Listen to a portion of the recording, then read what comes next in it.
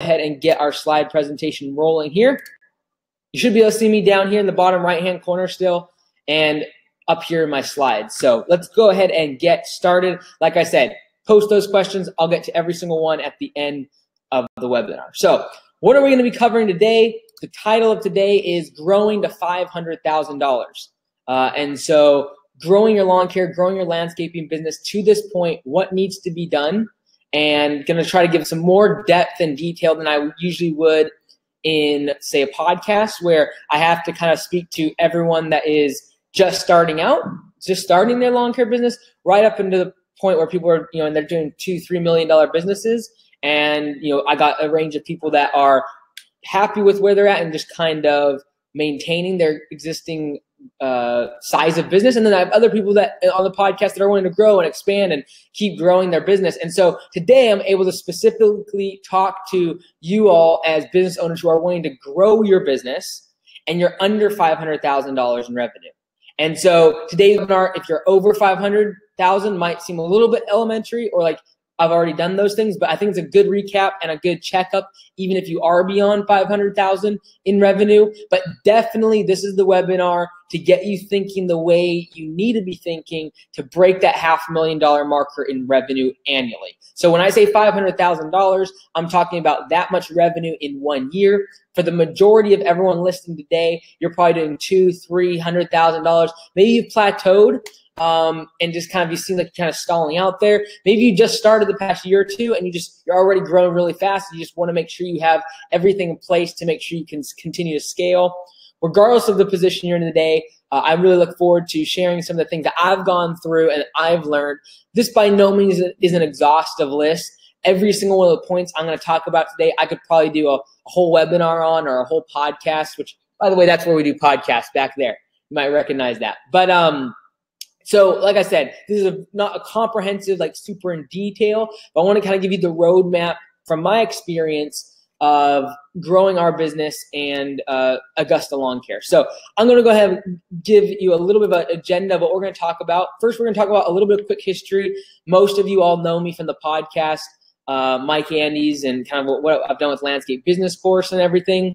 But I want to give you a quick history and kind of the numbers behind when I started my business and scaled it to 500,000. I'm going to talk about the 3 stages of growth. There's really 4, but we're really going to focus on the first 3 stages of growth in your business. We're going to talk a lot about the myths about $500,000 in revenue and getting to that point. A lot of the myths I see kind of propagated on YouTube, Instagram, and different channels that a lot of us are aware of, even just in this industry. Myths about growing your business to that point, and I want to debunk a few of those. We're also going to look a little bit deeper in a couple things. Number one, our lead conversion system that we use at Augusta Lawn Care, and discussing what that is, the PSP system, that way of taking that prospect all the way through to becoming a paying customer. We're going to go ahead and look at a systems toolbox. And so, spoiler alert, a big reason, a way for you to get through 500,000 in revenue is systems and procedures. We're going to talk about 8 specific systems that we use at Augusta that will be really beneficial to you if you're wanting to grow past 500,000. And in my opinion, that is imperative to grow past that point. At the end of today's webinar, I am going to share about Augusta Lawn Care, which if you haven't listened to me for a while, we have recently franchised the company. All the systems we talk about today is what we do at Augusta. And so I want to share that opportunity that we are presenting to the first 10 franchisees at Augusta Lawn Care. All right, so quick history on Augusta Lawn Care, kind of me starting out the business. Most of you know I started way back when I was 11 years old. Mowing lawns to save up for college. But when I was 18, I started Augusta Lawn Care. And so that would have been year 1 is when I was 18 years old. And so that year I was like part-time. I was working as a part-time trainer at Anytime Fitness. In that year, we did 29,000 revenue. You can see here on the screen, year 2, 180,000. Year 3, 470,000. Year 4, 890. Last year was 1.25. This year we'll probably do 1.5, 1.6. And if you listen to the podcast, now I'm not in the day-to-day operations anymore. This is basically where I work a lot now. For the franchisees, going to be creating systems and creating their back-end support and all the academy for them, the store, everything for them. That's really all I'm doing right now. So I'm not there anymore. We do not want to grow Augusta locally more than like $3 million. So we had a management meeting last night just talking about where locally the business is going. And so I expect this year, like 2019, we'll probably do 1.5, 1.6. Maybe next year, 2 million. But I don't see it ever really, we don't ever really want to scale it beyond 3 million just because the model is built for high profit margin. And as we get to 3 million, we would just increase prices and increase profitability. But essentially, these are the first few years. And these year 1, 2, and 3, as you can see here on the screen, that's really what we're going to be talking about today is like, what did I do to get it from $0 to $500,000 in revenue? And then more importantly, this is really what I want to share about today is like, what if I would have had the systems and procedures that I know now?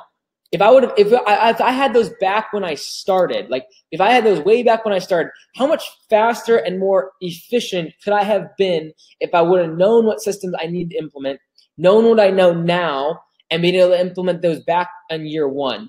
Because year 1 and year 2 and year 3, like, especially in the year 1 and 2, like I was working 80 hours a week. I was doing all the office work. I was working out in the field. Like that was a lot of hard work, long hours. And now looking back, it's like, okay, if I could do Augusta again, like if I could do it a second time, build my business differently, knowing what I know now, how much faster could I build it? And how much more scalable and efficient and profitable could the business be from the beginning instead of taking 3, 4, 5 years to really figure out the systems that worked? And so that's why we franchised, is to be able to give people the opportunity to do that right from the beginning, have those systems in place. All right, so now let's talk about the 3 stages of growth that I feel, this is my opinion. There's different ranges, I'm sure, but these are kind of round numbers that I found as a very much of a common theme throughout the industry as I talk to other landscapers, as I listen to other people, business owners on Landscape Business Course. These are kind of the different categories or stages of growth that I see. The first one, here you can see on the left, $0 to $250,000 in revenue. Most of the time in this instance, you as the business owner are out in the field working. A lot of times this is you out with one crew and then having 1 or 2 other crews, or you kind of bopping around between crews, but you are in the field all day long and then at night doing everything in the office and estimates and things like that. As the business grows, you get like 2, 3 crews and you get 4 or 5 employees, you really slip into this office manager role. And that's really some of the things we'll be talking about today. This role of you really doing everything besides the actual work. And this is really, you really become this full-time more around the $500,000 marker.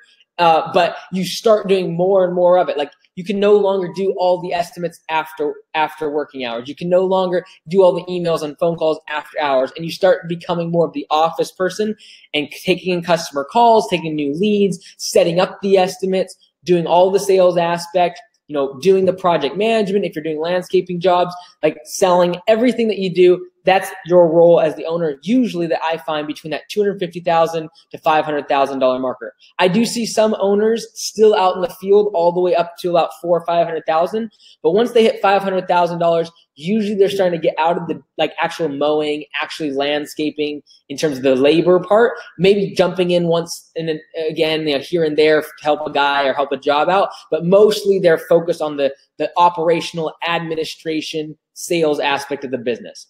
The part we're not going to talk a whole lot about today is when you actually get an office staff and now you become the estimator. From 500,000 to $1 million, that's another stage of growth that we'll talk about in another webinar.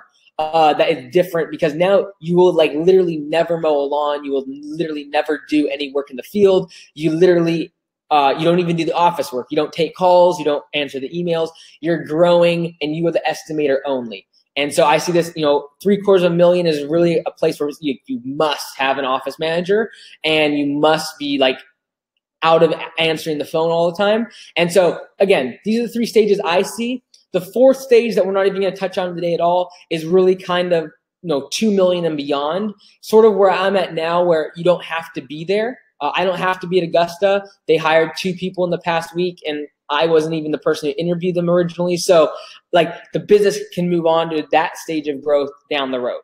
But today we're really going to be talking about how to get from in the field, as you can see on the left-hand side, 0 to 250,000. How do you become an office manager? How do you get through that part where you're always out in the field and you're just doing the work? Instead of doing the work, how can you work on the systems? How can you work on building the business to do the work more efficiently, more profitably, and continue to grow the business? That's what we're going to be talking about today. All right, so I want to talk about a few of the myths that I see about getting to this $500,000 marker in revenue in this industry of lawn care landscaping. Number one, this is an interesting concept because I just talked about working in the field. There's a myth that you have to get out of the field in order to get to $500,000. I don't believe that. The reason I don't believe that, and I don't want you to read all of these, I know it's tempting to keep reading all my the rest of my slide here, but don't do that. Let's stick on this one on the left.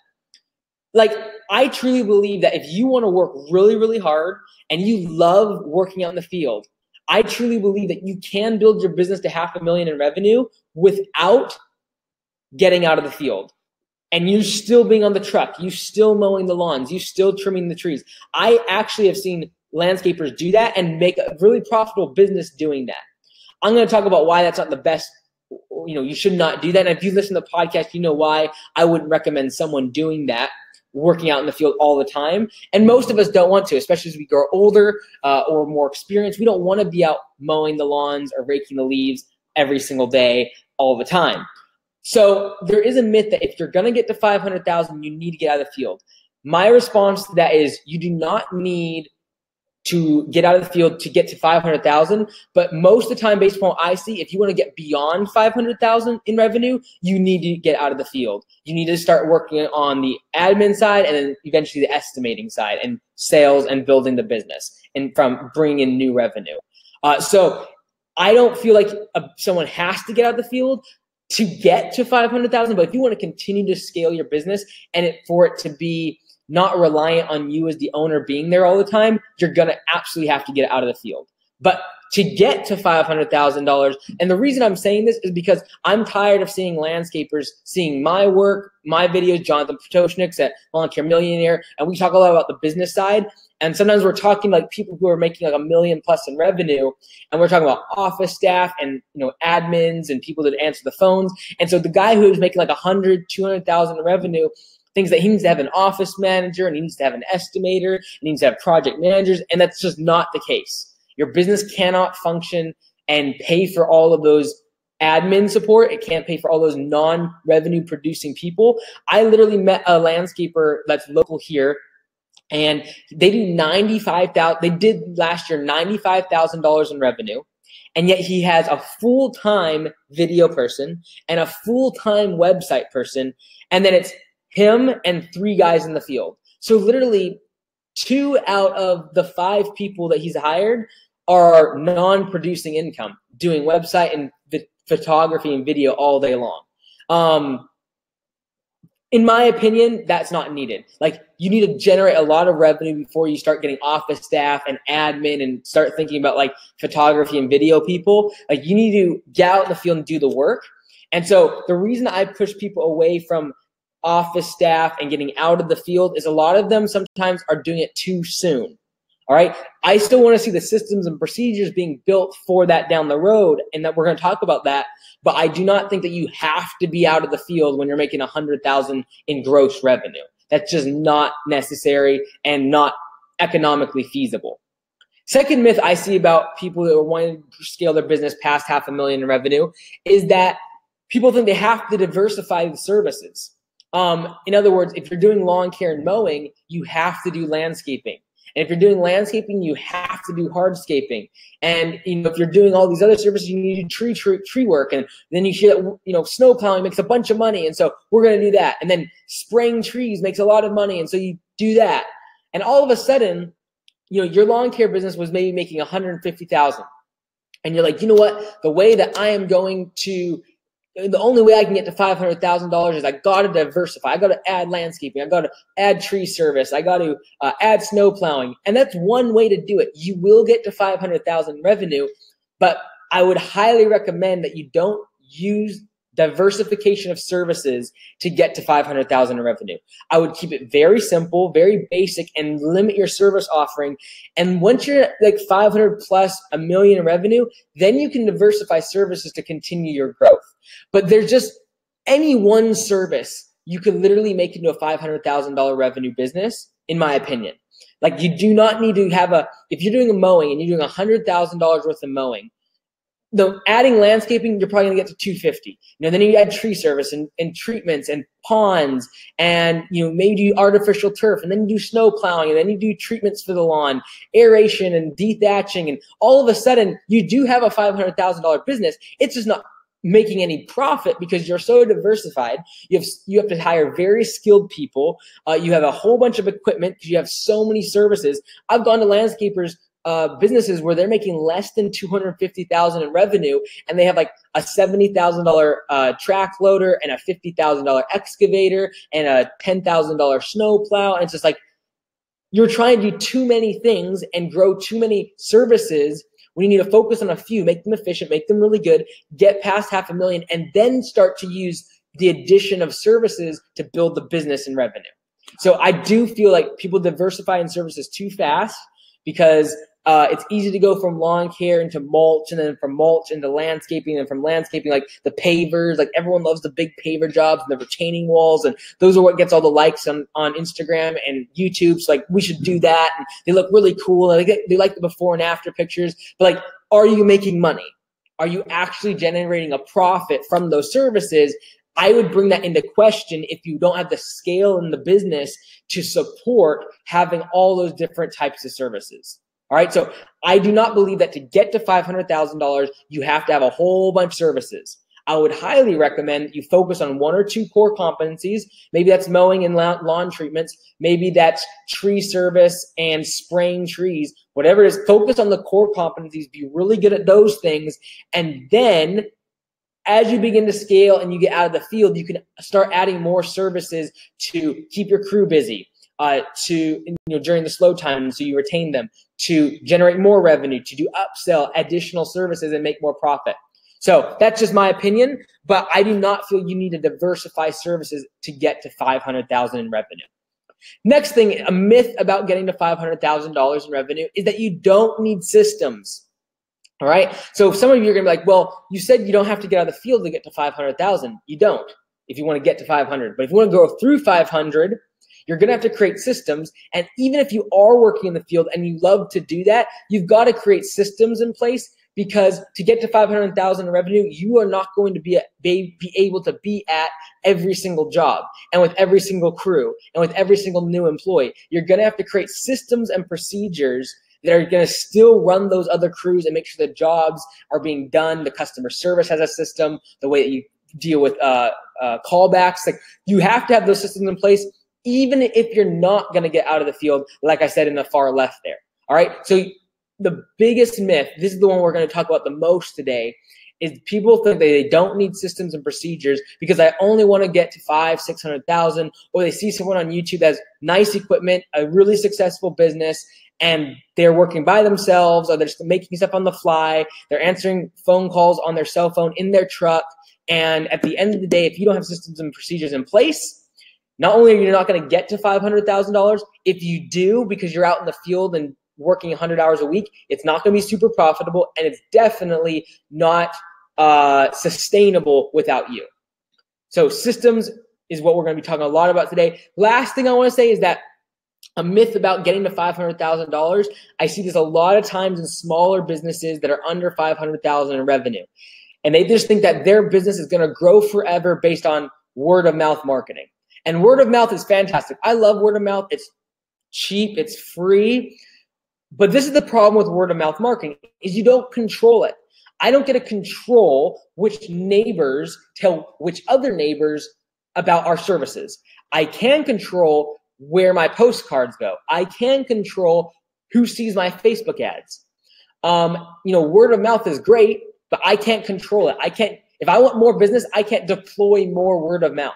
I can have a referral system. I can have an email newsletter system. Those are different things, but just focusing on word of mouth, like, oh, I do good work, It's good. It's cheap marketing. It's the best form of lowest customer acquisition cost, but it is not something that's scalable because you cannot dictate the flow of leads because you cannot control word of mouth. So I would much rather have systems in place to know that when I need more work, these are the systems I deploy. These are the ads I deploy. This is the creative that I deploy.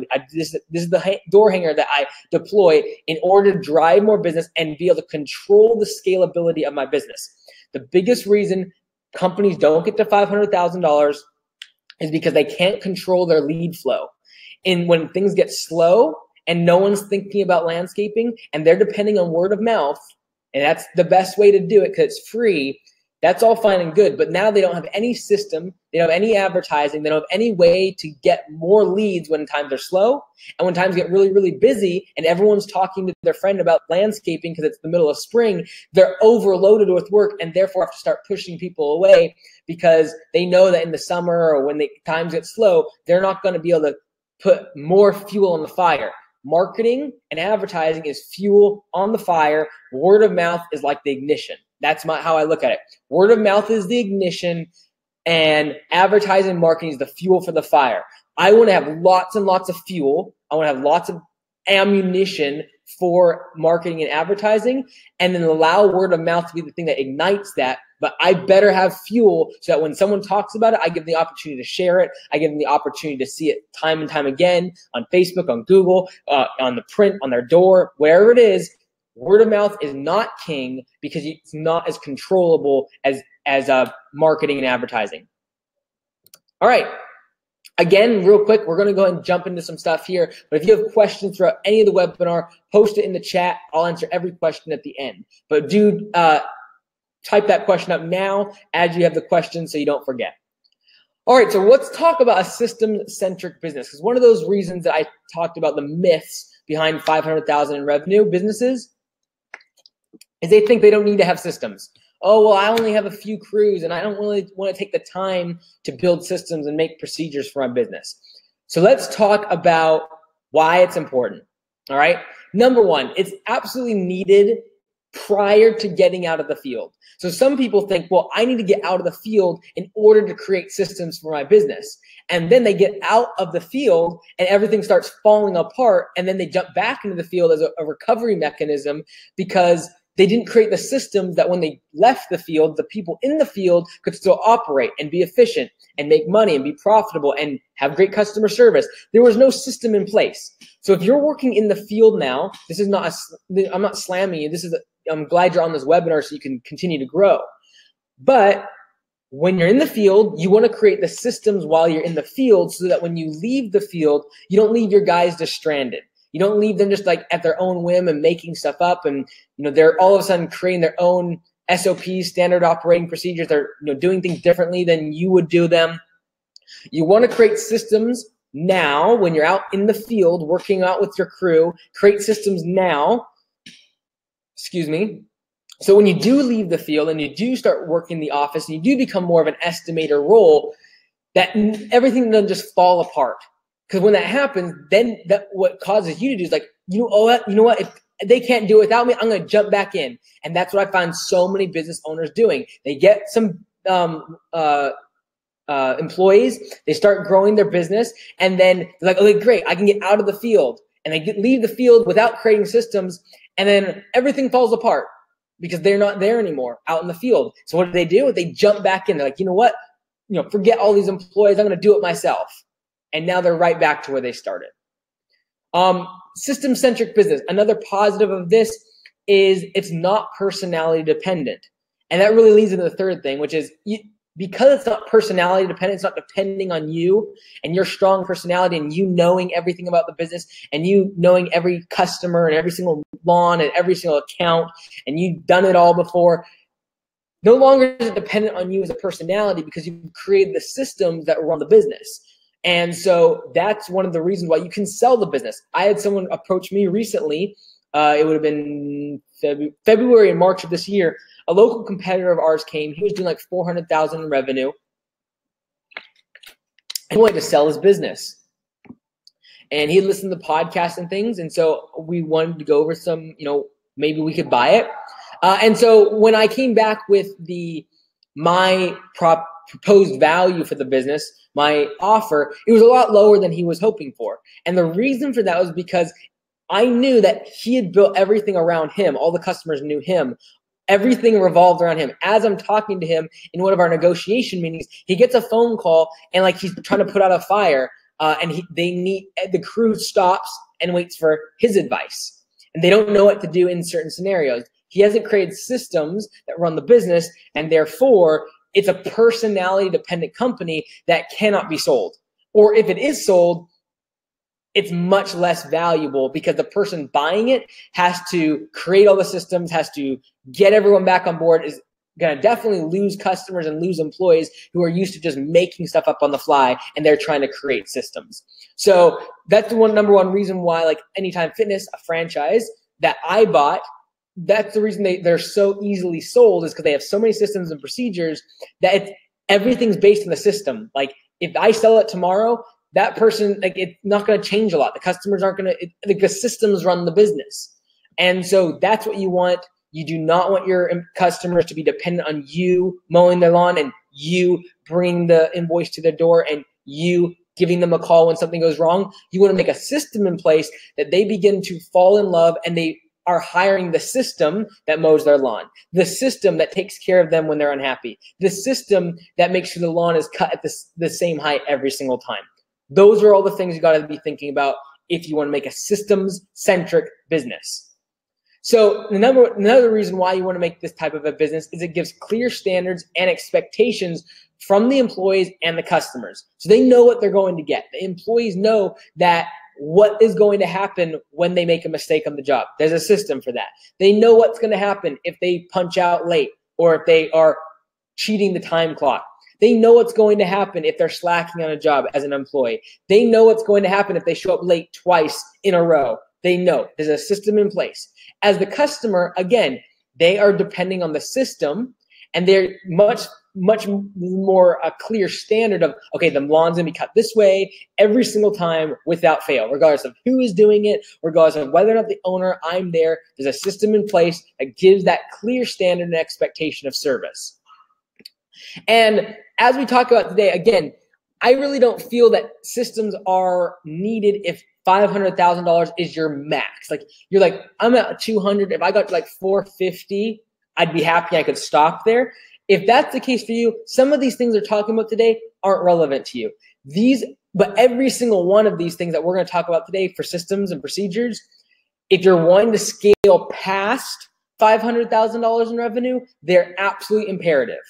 And so there's a reason why the webinar today is called Growing Past $500,000. We're not growing to or trying to get to 500. We want to grow through 500,000, and you're just in that process now where you're getting to that point, but we want to go beyond that. And so we want to get the systems and procedures in place now to make sure that we continue to elevate our growth. All right, so this is the PSP lead conversion system that we talk about at Augusta, that I made up. So like, you can't find this anywhere else, I don't think. So I call it the PSP conversion system. Basically, it's anytime we're doing anything with our marketing system, with our website stuff, whenever we're working and tweaking things, we're asking ourselves the question, where in the continuum are we working? Are we working on the prospecting, the selling, or the performing?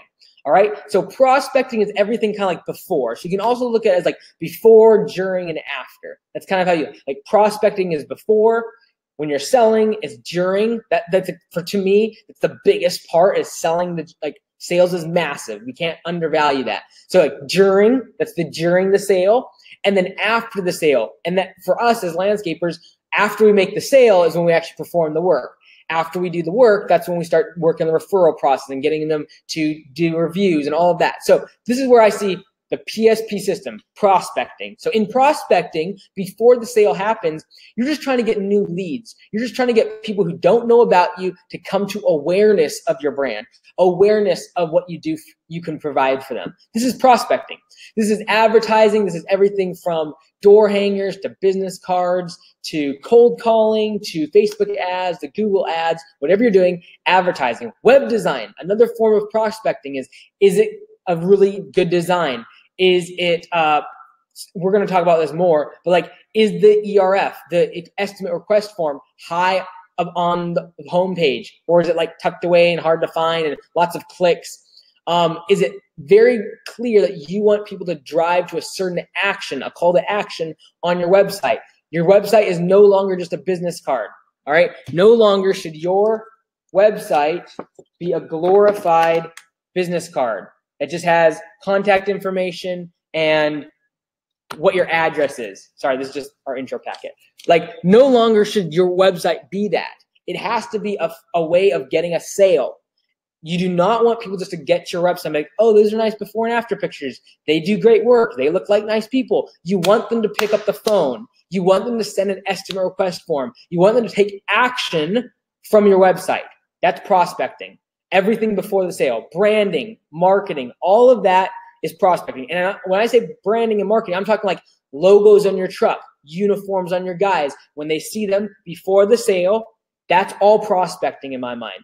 Prospecting is not simply ads. It's not simply buying a bunch of door hangers. It's everything before the sale, every interaction I have with a customer, every interaction that my crew has with the customer, every single interaction that the brand and the logo has with the customer, in my mind, is prospecting. During the sale is the estimate process.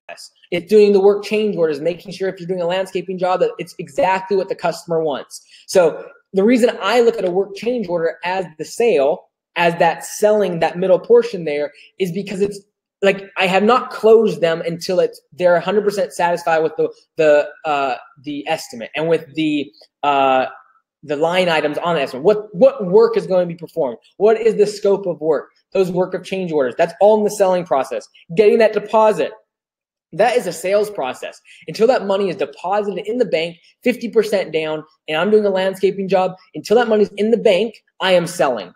Getting the 50% is actually, we have a system because that is part of the sales process. Getting that 50% from that person is a sales process. How you say, well, how do you make a process around, like, why do you call collecting the deposit part of selling? The reason for that is because I'm going to make sure that the process of the sales funnel, the process of that sales funnel, the deposit is included in that. I'm asking for $3,000, $4,000, $5,000, $10,000 deposit on work that has yet to be done. They've never seen the work. They've never seen materials at their property, and yet I'm asking for this big chunk of money. You better believe you have a system in place that is going to make sure that they have confidence in you, that you create scarcity to make sure that they get that deposit to you fast.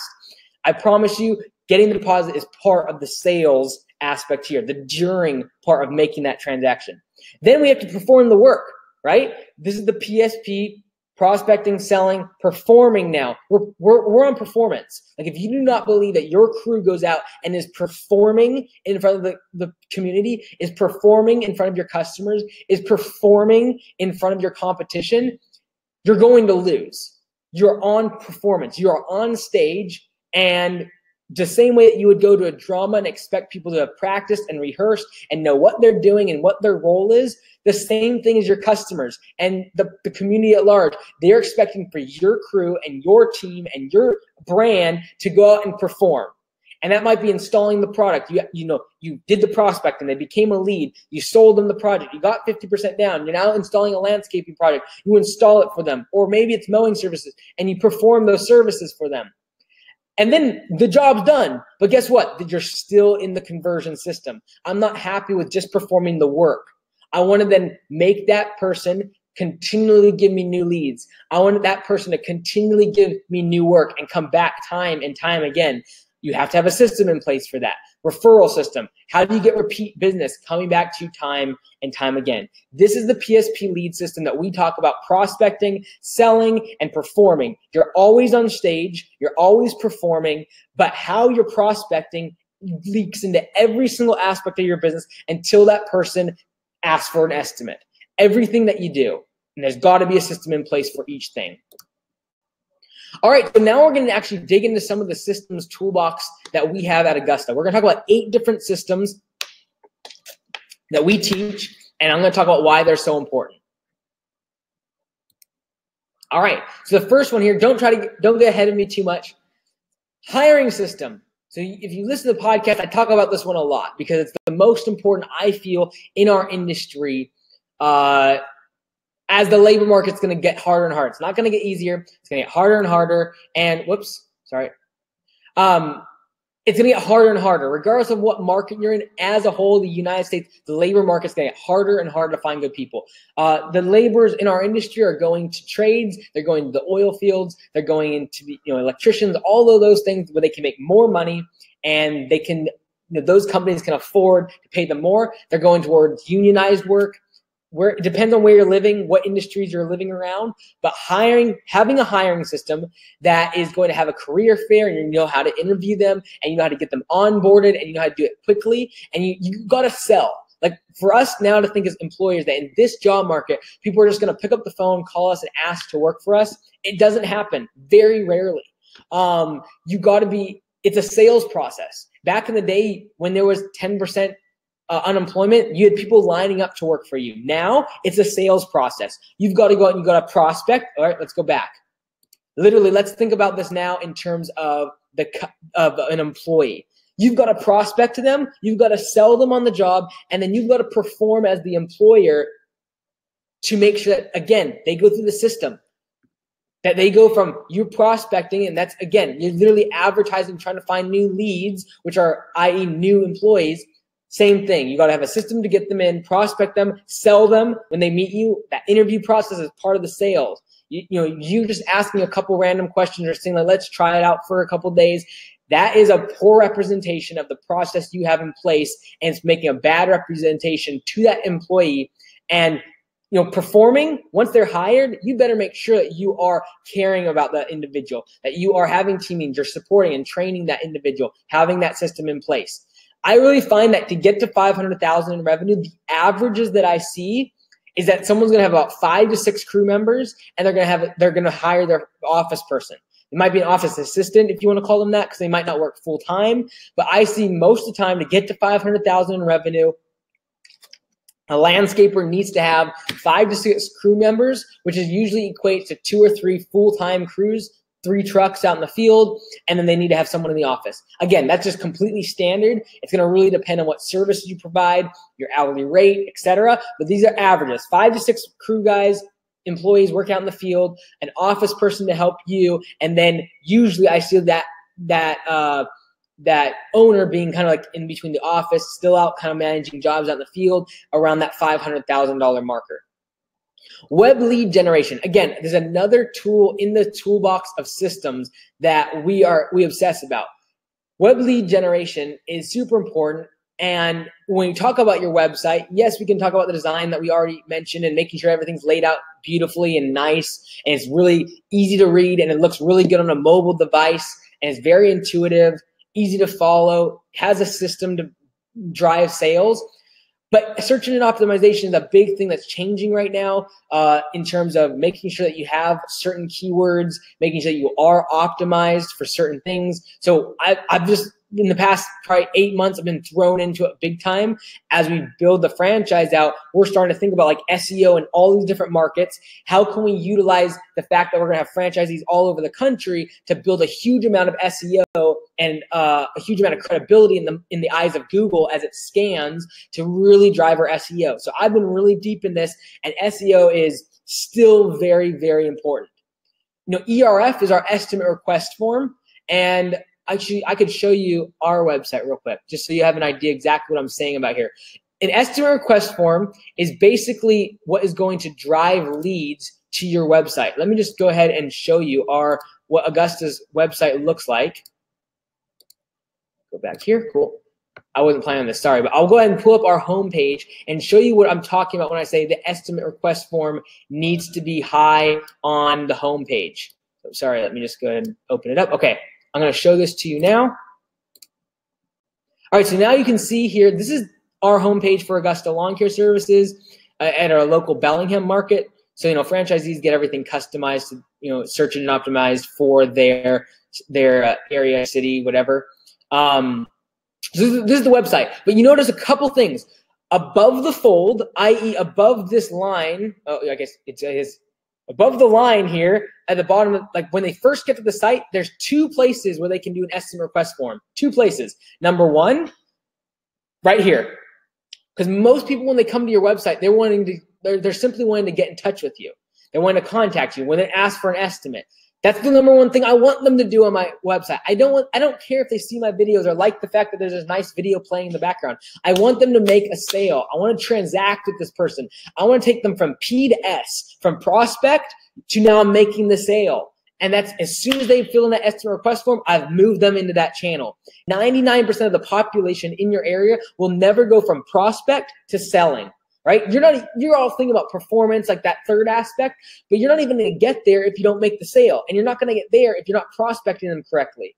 So my main goal is to move as many people from prospect into just getting an estimate. In order to do that, I've got to have that estimate request form, which is this form right here that they can quickly fill out.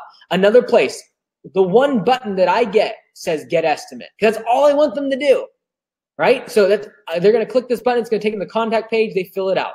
That's all I want them to do. And the reason we have it different here is we're able to track the percentage of people that click this and fill in this form versus that click this button.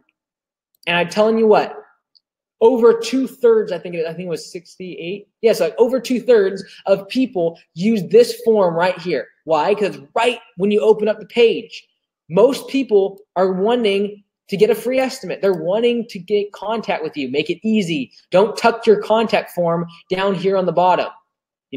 Contact us for an estimate. Don't make them click on contact page. Make it simple. They get to your website and bam, right in front of them is their estimate request form. So I'm going to stop screen sharing that and jump back to our slides here. Oh, where were we? Sorry. Don't want to miss anything here. All right, so we talked about the hiring system. We talked about the web lead generation form. Make sure the estimate request form is in the right spot. Next system you got to have is culture systems. Again, I talk a lot about this on the podcast. Key elements of having that system is the reporting to make sure that your culture is not just some airy-fairy thing. You've got to have numbers behind it, all right? Reporting the culture and tracking that is important. Having a scoreboard, making sure people know how well they're doing, not making it like, oh, you did great yesterday. There's no numbers behind that. There's no way for them to chart how good they're doing against other people. One of the things I love best about Anytime Fitness as a franchisee is that I get to see my report, my ranking against everyone else in the system. Your employees want the same thing. They want to see how good they're doing compared to everyone else. And it's even better if, like you'll see in this compensation system, if they're paid based upon how well they're doing against everyone else. But at least for the sake of your culture, if you want your culture to be about profitability and efficiency, you better make sure that those things are being shown to your people on a scoreboard. I don't care what you call it, a scoreboard, a spreadsheet, a whiteboard. I don't care. Just make sure they know these things, because if you're not managing those things and not reporting it to them and it's not visible in front of them, they are not going to change, and your culture will begin to go and degrade to the lowest standard that is accepted. Meetings. How do you have your meetings? We have Monday and Thursday morning meetings. We just switched from Wednesday to Thursday. We did that for a few different reasons. The main reason being that we want, after Thursday, there's things that people want to address or we need to talk about, we need trained, or things that came up we want to discuss with the team. So we moved that Wednesday morning meeting to Thursday, but it's Monday and Thursday morning meetings. And then we have 2 offsite meetings. And then I'll usually have 1 or 2 management dinners. So like last night I had a dinner with Liz, our office manager, and then Lee, who was the estimator, and the 2 of them collectively lead the locals shop here at Augusta. Compensation system. You've got to have a system for paying your people. The key elements of this is you can pay by the hour. And if you're going to do that, you're going to have a pay scale. Like, how are you going to determine how they get a raise? You've got to have a system in place. What are the checklists? What are the things they need to be doing in order to get a pay raise, in order to get $20 an hour instead of 18? Like, you've got to have that system in place, because they're going to buy into that. As an employee, you're selling, you're prospecting to them. If you have a system in place for them to see that they can grow in the business and make more money on that pay scale, that's going to be a massive system advantage that you have over your competitors. Now, another system that we really teach and push at the Augusta franchise is the pay for performance model. Using the scoreboard that we just talked about, using the reporting that we just talked about, that's how they get paid. They get paid the same way as you, the owner, based upon how much money the business is making, they're making. That is super important if you're going to try to compete in this labor market and get A players. An A player will make your business twice as much as a B player, and yet they will make maybe 20% more if you're paying by the hour. If someone's really good, they might make $28 an hour. If they are like average, they might make $15 an hour. This is what I see in most businesses. And yet the person that's making the $20 an hour, if you actually did the math, they're making like 3 times as much as the person that's being paid $15 per hour. Why are they not making 3 times as much money? Because the dollar per hour system is antiquated, and it really shows that we as business owners are lazy to not pay our people based upon what they're worth and how much work they're actually performing. And the reason most people pay by the hour is because it's easy to measure time. It's easy to look at the clock and give them the amount of hours they were working, because we haven't created a system that is paying them based on how much money they made us, the business owner, the company, how much they contributed to the team. You've got to have systems in place if you're going to pay people on that model. And in my opinion, that is the model that our industry has to take in order to keep talent at our businesses. You got to have a customer service system. That means when callbacks happen, having that yellow slip system, having a way to get back to the customer and make sure that they're happy and keep their retention of your customers high, and not lose customers and have to continually be filling spots as customers leave because your employees treat them wrong. There's not a system for who gets refunded, who gets a callback, how many hours is it before you get back to their property and fix the thing that was done wrong. There's got to be a system in place. I'm going to go a little bit faster because I'm running a little bit behind, and I can see that there's already some questions coming in. So again, if you have questions, post them in the chat box now, and I'm going to answer every single one at the end of today's content here. So I have a few more slides I want to get through. All right. So another process is the estimate process. Key elements of this is communication.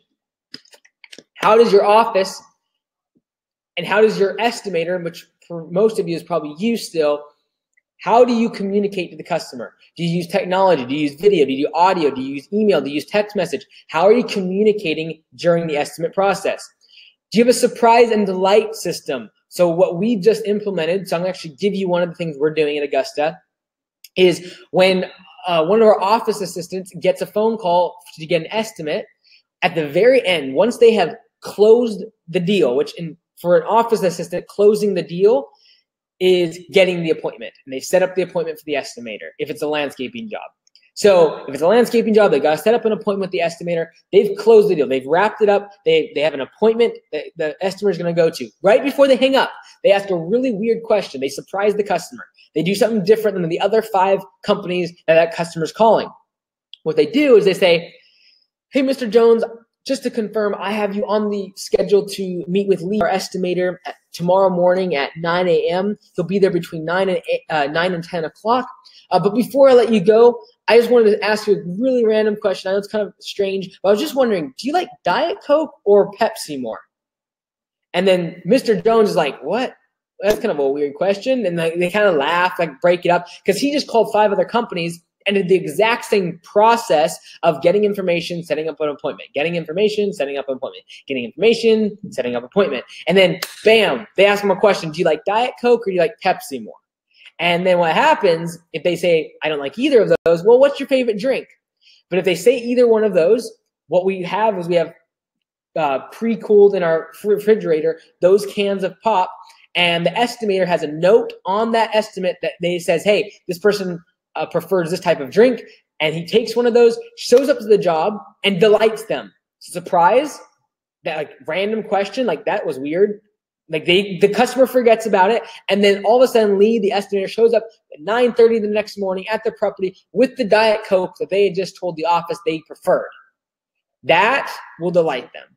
You can't give someone their favorite drink, and while they're drinking it, give them an estimate, and they're not going to somehow like you just a little bit more than the other 5 companies. I'll tell you this. If someone called me to do estimates and I was looking for someone to do work on my house or whatever, And one of them asked what your favorite drink was. And I said kombucha. And they picked up a kombucha on the way over at the gas station and brought it to me. I don't care what any other competitor would do. I would use their business. It means that they care. They're paying attention. They obviously have a system in place that's taking that information and then actually utilizing it. Not just a CRM where people put information in, but actually gets utilized by the people that come and work on my property. By the estimator, that person that I have an interaction with is well equipped with the information that I gave. All right. Customer intelligence, same thing. At that estimate, if Lee hears that that person just came out of the hospital 2 weeks ago, or that they're going into hip surgery next week, that customer intelligence needs to be what we call it customer intelligence. That information needs to be put on their profile so that we can call them in 2 weeks and ask them how they're doing and recovering. How was the surgery? Is there anything we can do possible to help them? That customer intelligence is imperative. There has to be a process throughout that entire system. Repeat business system. I'm going to go a little bit faster here so I don't go on too long. Key elements of this is the WOW effect that we call. It's an acronym that stands for without words. So we have a system for that, which basically means we do work for our customers, little things during the slow season that they don't have to ask for. We just notice they need it. Might be gutters, might be a branch fell down. Without words, the work gets done. In other words, they begin to realize we're actually paying attention to what their needs are, and we're willing and caring enough to make sure those things get done. Repeat business system, email newsletters. This is something I've talked about a lot. If you're in the course, there's an entire video about, it shows 10 or 12 of our templates that we use. Email newsletters is massively important. We just created a system at Augusta, as part of the repeat business system. You do a landscaping job and you never hear from the person again. If you can stay in contact with them, maybe in 2 years they have another project. Maybe in 2 years their friend builds a house, and that's the month that they got an email from you that showed a big project, a new construction install. And now word of mouth gets activated. But there was a system in place that activated, that poured fuel on that ignition of the word of mouth. So those email newsletters are super important. We just created a system at Augusta where when they click a button, it automatically creates a tag on the CRM, which then automatically sends the office an email that says, hey, this person wants an estimate for whatever this email was about. So if we were pitching bark mulch installations on an email newsletter, our monthly ones to, we now in our database have 4,500 customers. In that database, we send out this email. It's all talking about bark installation, the benefits of it, why you want to do it, how thick you want to do it, what type of mulch we use. We're educating them. And at the bottom it says, if you would like a free estimate in your inbox by tomorrow morning, click this button. They click the button, it goes to a thank you page, and that's all they see. Next thing they know, next morning there's an estimate that's waiting in their inbox that has the estimate for the amount of mulch they need and the price for it.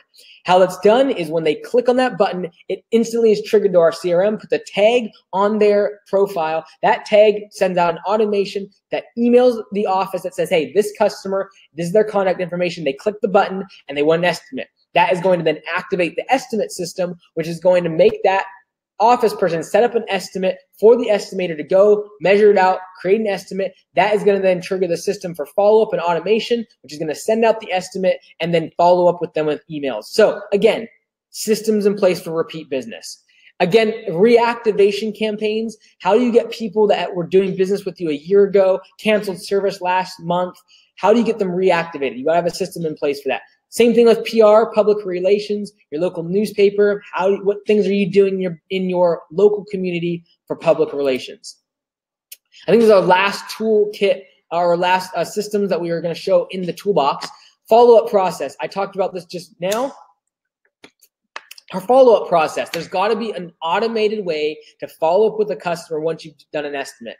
I find a massive, literally this one thing could take you from a $300,000 business to a $500,000 business, is simply by closing a higher ratio of the estimates that you already do. You've already taken their information, done the estimate, designed the estimate, sent the estimate, and for that person not to ever do business with you, you are losing a lot of money.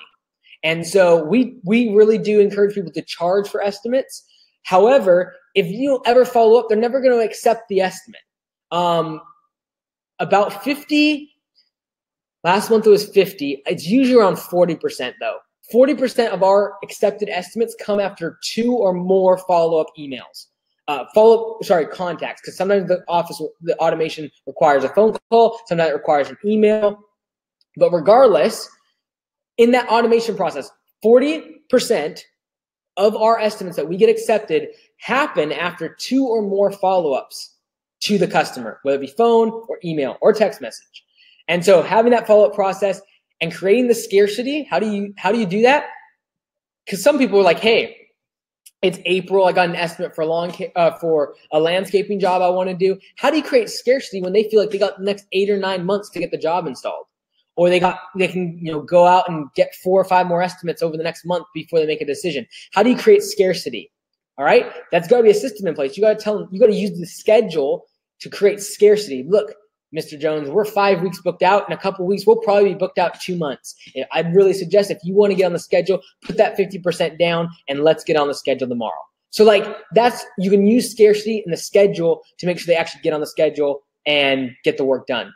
Office communications, you got to have a follow-up process for that, using voice notes, using video. How do you upload those videos from your project manager so that the follow-up process is seamless with the customer and the office and the estimator never even have to talk to each other? That communication process is absolutely imperative. It's part of the selling system. Repeat business system. So again, this has to do with the wow, like without words, the email, newsletters, all of those things that we just talked about. And then the reviews and the snail. Sorry, I kind of did a repeat here. But the reviews and the snail mail, there's got to be a system in place for that too. So what I talk about reviews and snail mail is repeat business. After we've done a landscaping job, every single person, there's an automation that's going to make the office print out a letter that says thank you. The entire office and everyone in the field, they get put up on the bulletin board and everyone signs them when they see them. So there's a pen and everyone just puts their autograph on there, and we send back a thank you letter with a picture of us after every single landscaping job. After every single mowing customer, their first mowing, they're going to get a piece of mail that says thank you with all our signatures on there. Then there's another process. After that mail gets there, a couple of days later, they get a review email automatically, all done behind the scenes. Once that's done, they're getting an email that gives them the links to Google and Nextdoor and Facebook and Angie's List. They can click on whichever one they want. And actually, I can show you real quick what they see. It's very, very simple.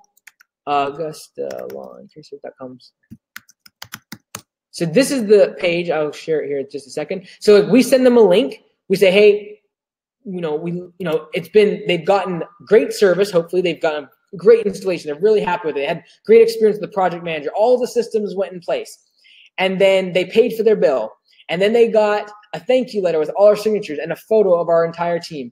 Then they get an email asking for a review, and they're sent a very simple link that takes them to this page right here. Where basically they just got to click on one of these, and it's going to take them to the designated place. So again, making this simple, they click on there. Let's see if this works. They click on here. It's going to take them directly to our Google page where they can instantly make a review automatically. Like, I don't want to have to search a whole bunch. I want them to go straight here. Okay, so let's go ahead and take this off. I'm going to take the screen share. Back to my slides. I got a couple more slides I want to talk about here, and then we'll call it good and we'll answer some questions. All right, so this is really the crux of everything that we're doing at Augusta. And I truly believe everyone on this webinar, because you made the commitment to learning, you will be able to grow your business to 500,000. I truly believe that. I don't question that at all. Using systems, procedures, and you can do this yourself. You absolutely can, or join the franchise. And so that's what, if you've been listening to the podcast, that's what I'm super passionate about and that we are really trying to build right now.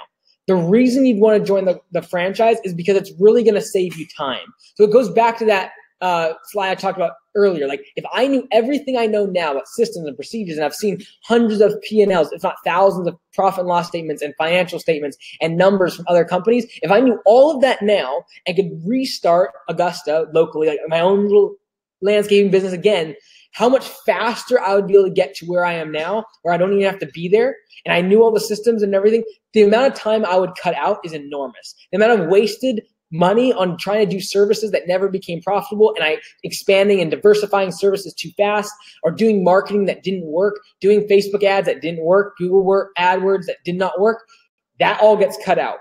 So becoming part of the franchise, that's what you're going to get. You get all the systems we talk about, the reporting support. You get to compare yourself against other franchisees that are doing the same business model as you. Super valuable. And all these systems are done for you. You don't have to go figure them out, trial, error, see what works, what doesn't. That's what I've done for a long time. That's what we figured out for now. The systems run the business. I do not need to be there. It runs better without me because the systems have been honed in and perfected. And so this is what we're offering as a franchise. And I truly believe it is going to be a game changer in the industry.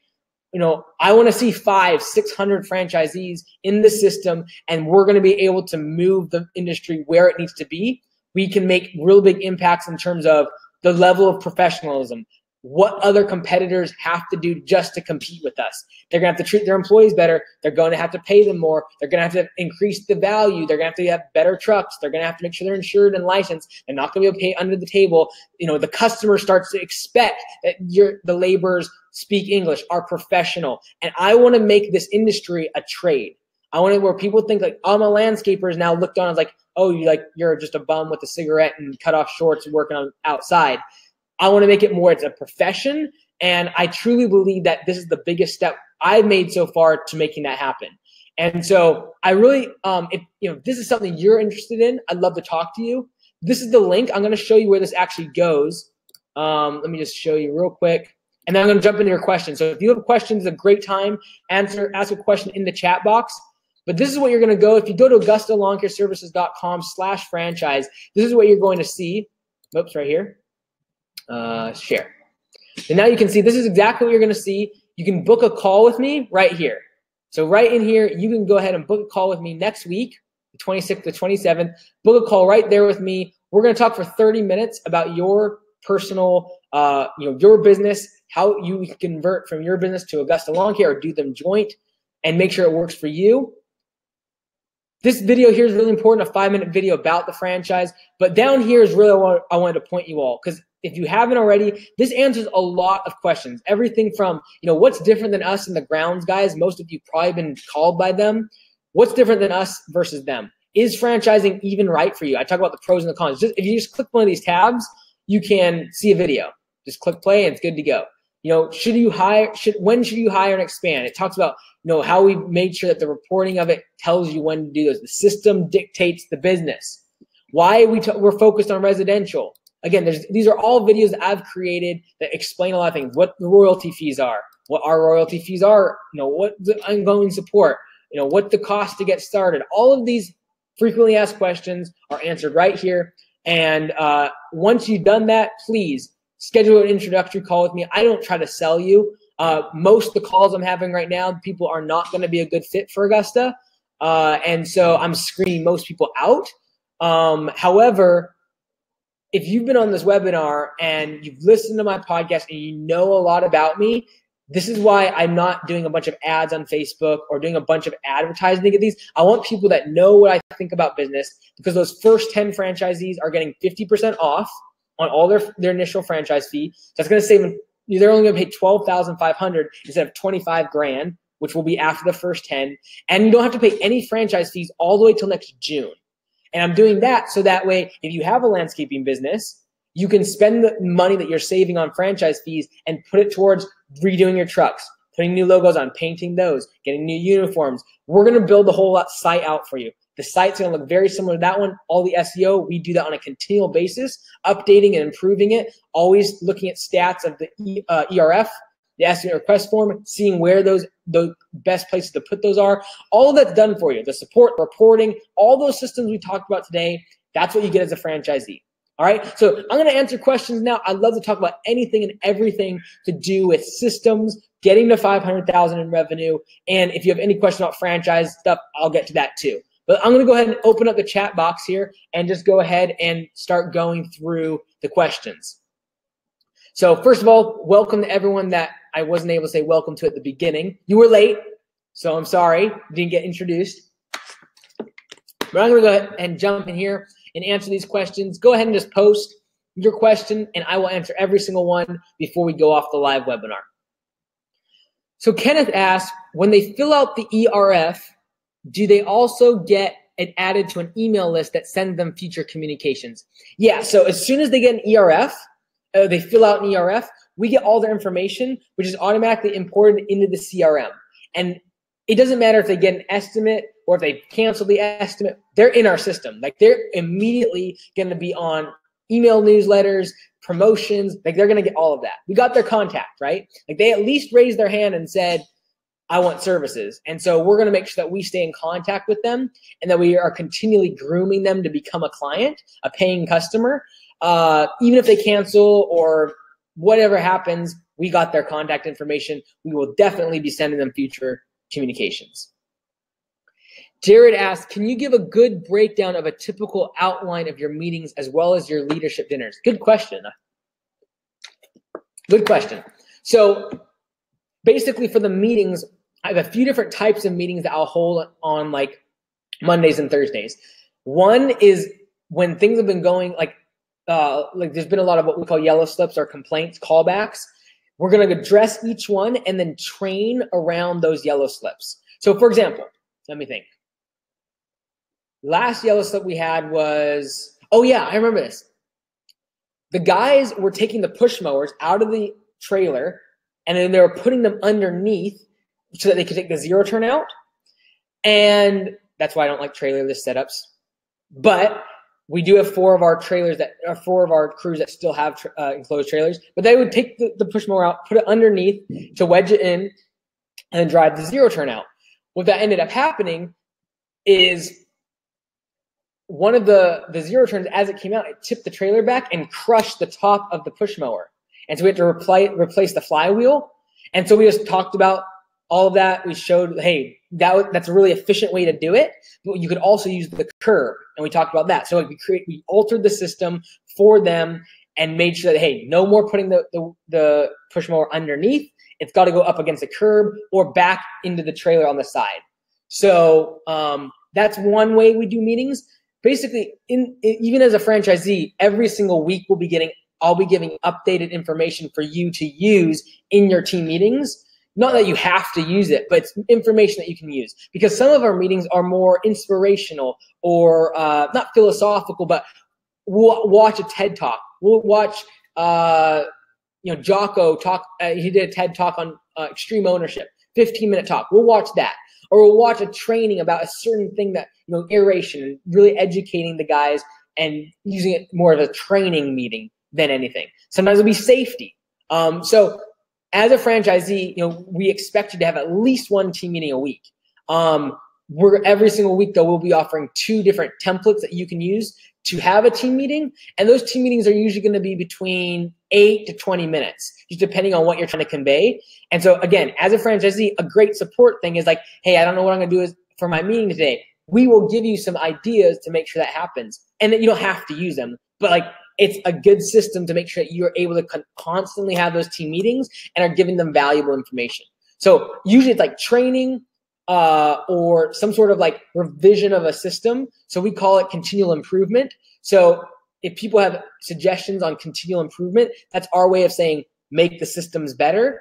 Then we would talk about those, and they submit their continuous improvements comments on these little pieces of paper, and then we have a little box they put them in, and then every single one that comes in we talk about at our team meetings. And in terms of our leadership dinners, that's when we really will go into a lot of is my way to connect with my leaders and my managers that are there every single day and know the guys, know what things are falling through the cracks, knows who's kind of struggling or who needs some training or some one-on-one time with me. And so that's my time to connect really with the people, is at the leadership meetings and ask some hard questions about how's so-and-so's family, how's their wife, what's going on here. So that's kind of the leadership meetings that we're talking about, and kind of giving them a broader vision of what's happening, because we do that at offsite meetings, the one that we do in the spring and the fall for an entire team. But the leadership team, they need a mid-year kind of where are we at in that progress and showing some numbers, things like that. Michael Moeller, can you explain the yellow slip system a little more? So Michael, first of all, I would say search that on YouTube and on the podcast or on Facebook, and I talk about a whole episode on just the yellow slip system. But basically, it's our way of creating ownership for the employee, so that way I, as the owner or an estimator or a project manager, doesn't always have to go back and fix their mistakes. So many business owners are really annoyed, and rightfully so, by them always having to like fix everyone's mistakes. Half the reason for that is because you've made it part of the culture where if they make a mistake, it gets fixed for them. They don't get any repercussions besides like, oh, you shouldn't have done that. I much rather want them on the job thinking about the embarrassment of having to come back to that job, talk to the customer. Then the yellow slip system, they have to fill it out, and at the next team meeting, they have to tell everyone whose property they were at, what they did wrong, and what they did to resolve it. It's embarrassing. We just had a guy that had 2 of them in one meeting, and my goodness, he got so many jokes about him because just nice jokes, but like, trust me, they do not want to be embarrassed in front of everyone that they had to, they broke something on a property, or that they had to go back because they forgot to do the weeding. Like, creating the accountability at your frontline level of employees is really important. Kevin asks, with the systems and processes in place, it seemed to come down to putting the right people in the right places and building business culture. What books would you recommend to work on this and get in the right frame of mind for this? That's a good question, because specific as terms of culture. So let me actually open up our Audible. So one of the things we do for our employees is we have an Audible account that we all share books. So the company pays for all of them. We buy like a pack of 30 you can buy for, I think, $250 on Audible. And so I can actually see right now there's people reading and listening to books today even. I'm listening currently to Dan Kennedy's book on marketing to the affluent. But there's another one that one of the guys, Daniel, he liked this book called Honeybee Democracy, which is all about honeybees and how they have leadership in teams. But in terms of your question, Kevin, in terms of like culture, I'm just looking here. Crucial Conversations is a really good book. That talks about conversations that are really important, how to deal with those. This Is Now Your Company is a book that I'm halfway through. And pretty good. It's called This Is Now Your Company. And Liz, my office manager, she got this book and then told the whole company to listen to it, because the transition that we're going through where it's like, I'm not there, and really them taking ownership of the business. That book was helping them with that. I'm just looking here. I'll give you 1 or 2 more just in case you've listened to all of those. Culture. I'm just looking through. Those are some of the most recent ones, I would say, Kevin. I'm just looking here. There's a couple in here that I know I loved. So we just have hundreds of books, like just a ton of books that we bought all for them. They're always in here. But I'm just scrolling through, seeing which ones would be around culture.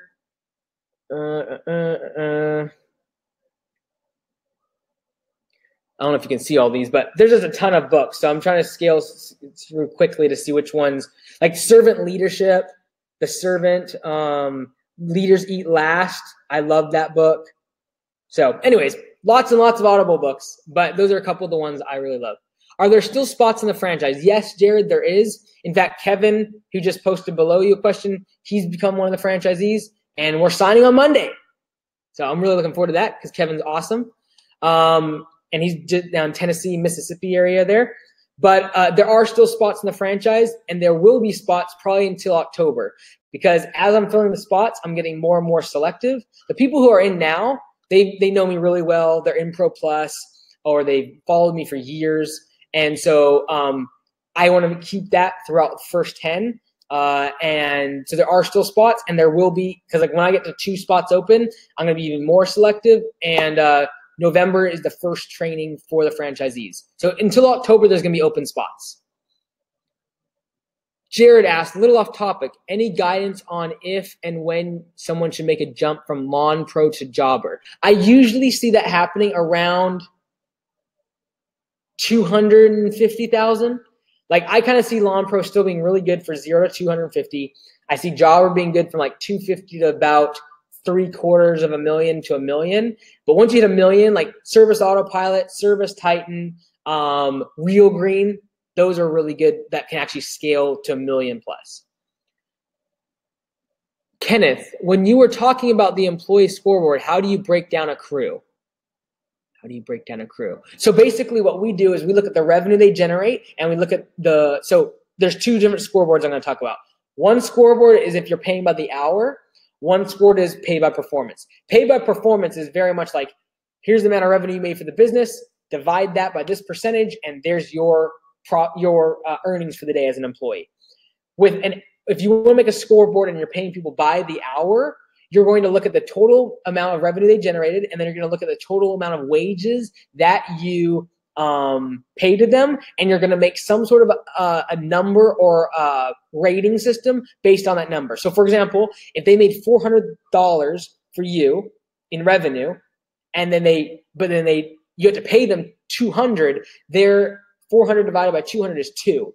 So 2 for us is not very good. Like, we're always trying to get people to be 3 or above. In other words, 3 times the amount of revenue that in comparison to their labor rate. And so that was hourly. We've switched to now pay by performance, where that is a set number. So they can make more or less based upon that. But essentially that's the 2 scoreboards. But it's always looking at labor paid and revenue earned. Have you much experience with Yardbook, like or dislike? I have not used it for my businesses. I hear a lot of good things about it, and I would say the same thing. It's very comparable to Lawn Pro in terms of, like, I see most businesses growing out of it by 250, 300,000 in revenue. But it's good for that getting started. It's cheap, and it does it's very, very simple. Lawn Pro and Yardbook are simple, simple, simple. But as your business grows, you want automations and building more complexity and tags and things like that. You usually do want to have a more complex system. It's going to take a while to learn. It's going to be a lot more expensive. But I do feel I have heard good things about Yardbook in terms of simplicity for someone just getting started. Like I said, 0 to 300, I would say. But if you're willing to get to 500, you need at least Jobber, in my opinion, or kind of something along Jobber's lines. And then if you're willing to go million plus, I really see Service Autopilot, Real Green, someone like Service Titan, those being the software that you would use. So any more questions, I'm happy to answer those. Go ahead and post them here in the chat. If you have questions about systems that we talked about today, if you have questions about growing your business to 500,000 in revenue, and ask those. If you have questions about the franchise, I'd really like you to fill out a form and we can talk in person. It's a 30-minute call. It's called Introductory Franchise Call. Just go to AugustaLawnCareServices.com/franchise. And there actually should be a tab next to this screen right now that I just put up. Is it up? Yes. It should say, like, take the next step and schedule a call. You click that, it'll take you right to my schedule. You can book me a call early next week. So, any more questions? Okay, I'm going to give 30 seconds. If there's another question, I'll answer it. Otherwise, we'll close things out. Have a rest of your evening. Hope it's fantastic. But thank you all so much for coming. I really do appreciate it. I know it's Saturday evening, and you will get a recording of this later this evening. You'll get a recording of the whole webinar, and you'll be able to see it all live. But thank you all so much for coming. If you have any more questions, just email me, franchise@AugustaLawnCareServices.com. I'd love to schedule a call with, right now there's 18, 19, 20 people on here, it looks like. There was about 80 people signed up for today. So if you are on this, I'd love to talk to you about the franchise. I want to make it work for you guys. Just that's why we're cutting the franchise fees back to almost basically what it costs us to get you set up, build your website. We do all the legal aspect for you. The lawyers and the attorneys do all the paperwork here. So I'm really hoping that a lot of you guys are the ones that get on the franchise, that I don't have to go out and advertise for it, because I know most of you have listened to me for a while, know what I'm standing for, what Augusta is all about, and why we're doing it. It's really I think it's gonna be game changing, and so I'd really love if some of you guys can jump on board. I know Kevin was in here, Thomas was in here, and he also is a franchisee already. So that's it. All right. So thank you, everyone. I really do appreciate it. Please, I would like to talk to you if it is interested to you about the franchise. AugustaLawnCareServices.com/franchise. Thank you so much for coming. It was a lot of fun. I'll try to do 1 or 2 more of these later in September. But thank you all so very much. Have a great evening.